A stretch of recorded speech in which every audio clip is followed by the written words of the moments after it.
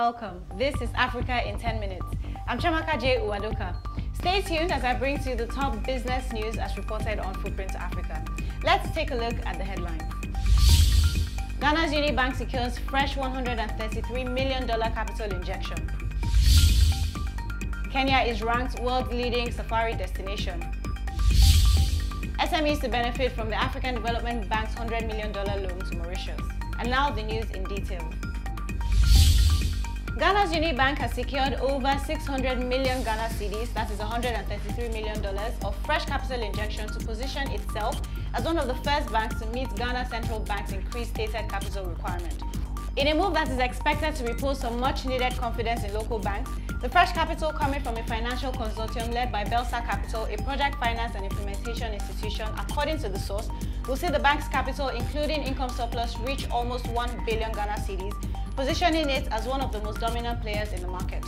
Although Unibank is substantially capitalized with a paid-up capital of 310 million Ghana cedis with an income surplus of some 52 million Ghana cedis, leaving just about 38 million Ghana cedis to meet the Bank of Ghana's threshold, the source noted that Unibank wants to position itself as the industry's top local player, ready to help economic development. Since the central bank increased the stated capital of banks from 120 Ghana cedis to 400 million Ghana cedis, all but one of the local banks are in need of fresh capital injection, with some needing as much as 250 million Ghana cedis to stay in business or face universal banking license withdrawals. Moving on, Kenya has been voted the world's leading safari destination at the 2017 World Travel Awards for the third consecutive year. The country's president termed the win as a well-deserved accolade that speaks of the country's limitless tourism offerings and a moment of national pride for all Kenyans. Kenya received the accolade at a grand finale gala award ceremony in Vietnam. The World Travel Awards serve to acknowledge, reward, and celebrate excellence across all sectors of the global travel and tourism industry. The event, which is the 24th edition of an annual series, comes at a time when Kenya's tourism ministry has been working round the clock to revitalize the sector, which had performed poorly in the past half-decade. The country's tourism cabinet secretary Najib Balala has made recent moves to market the country, including making a highly publicized hike to Mount Kenya last month in a bid to promote the industry. Last month, President Uhuru Kenyatta directed that all Africans wishing to visit Kenya be issued with visas at various points of entry. Meanwhile, Balala stated that Kenya's international tourist arrivals between January and September this year have increased by more than 11% to 655,569 visitors compared to 589,958 in 2016. In other news, the governor of Lagos State in Nigeria, Akinwumi Ambode, has called on the Central Bank of Nigeria to consider pegging the 220 billion naira micro, small and medium enterprise intervention loan at 5% to encourage more offtake. Governor Ambode made the call while delivering his opening remark at the 9th Annual Bankers Committee Retreat, which held in Lagos with the theme Improving Financial Access, Enabling Job Creation and Driving Inclusive Growth in Nigeria. The governor's comments was a direct response to CBN Governor Godwin Emefiele, who had expressed disappointment that since creating the 220 billion naira MSME fund in 2013, less than half of that amount has so far been accessed by the banks for their customers. Ambode said, "We need the economy to grow at 7%, and we need to be creating at least 4 million jobs if we must cater for the growing rate of our population." The comments, which drew applause from the participants at the retreat, also saw Mrs. Bola Adeshola, the chairman, Subcommittee on Economic Development, Sustainability and Gender, saying, "We must remember that a sizable chunk of that 220 billion naira is reserved for women, and the failures we get from them is that they cannot survive with 9%, so we need to bring it down to facilitate drawdown." Ambode also noted that all hands must be on deck to create more jobs for the people and ensure 6.7% annual growth rate. In Ghana, the Vice President, Dr. Mahamudu Bawumia, has said that the country requires about $600 million to achieve 100% electricity coverage across the country from its current 85% mark. According to him, the government has already put into play a number of measures to enable it to achieve this goal within the next 3 years, which will facilitate job creation and industrial development. Dr. Bawumia, who was speaking during a plenary session on private sector's role towards the implementation of the Sustainable Development Goals at the African Roundtable discussion in Accra, explained that infrastructure development remains the building block that will propel the country's socio-economic development, which is in tandem with the SDGs. Vice President Bawumia said the private sector should be interested in the SDGs because successful implementation of the goals will create a stable business climate to work and ensure sustainability of their operations.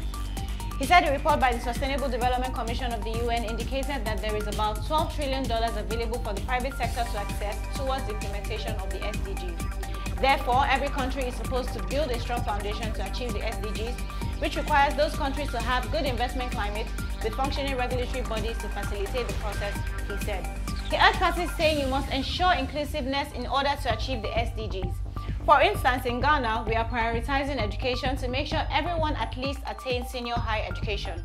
What we want in Ghana is to ensure inclusion in everything we do in terms of formalizing the economy to facilitate job creation. And finally this week, thousands of small and medium enterprises in Mauritius will benefit from a $100 million loan to the country from the African Development Bank. The bank approved the loan through its public sector window to Mal Bank Holdings Limited in Mauritius to expand its SME business across sectors and foster private sector investments in a wide range of sectors such as manufacturing, trade, agriculture, aquaculture, ICT and transport. The facility will promote inclusive growth in the country. Through the support, Mal Bank projects an increase in its SME clients from 4,400 to 6,000, including 1,500 women and 300 youth enterprises by 2027. This will in turn allow the enterprises to expand their productive capacity, generate additional sales and ultimately grow their business operations as well as employment, including for women and youth. Mal Bank Holdings Limited is wholly owned by the government of Mauritius, which clearly commits to support Mal Bank to deliver its 10-year SME Master Plan launched in 2017. The Master Plan is aligned with the African Development Bank's High Fives agenda, particularly Industrialize Africa. The Master Plan of the Government of Mauritius aims to raise SMEs' contribution to the GDP from 40 to 52% by 2026, while increasing SMEs' share of national employment from 55 to 64%. There are over 100,000 registered SMEs in Mauritius, contributing approximately 40% of the GDP and employing over 280,000 people. These firms operate across a wide range of sectors, including food and beverages, textiles, furniture, paper products, chemicals, rubber and plastic, handicrafts, pottery, jewelry, trade and commerce. The African Development Bank loan will contribute to gender equity and social inclusion. Female workers and entrepreneurs will benefit from the bank's loan. So priority sectors of Mal Bank such as agriculture, food processing, textile, handicrafts and service sectors have high potential for female employment.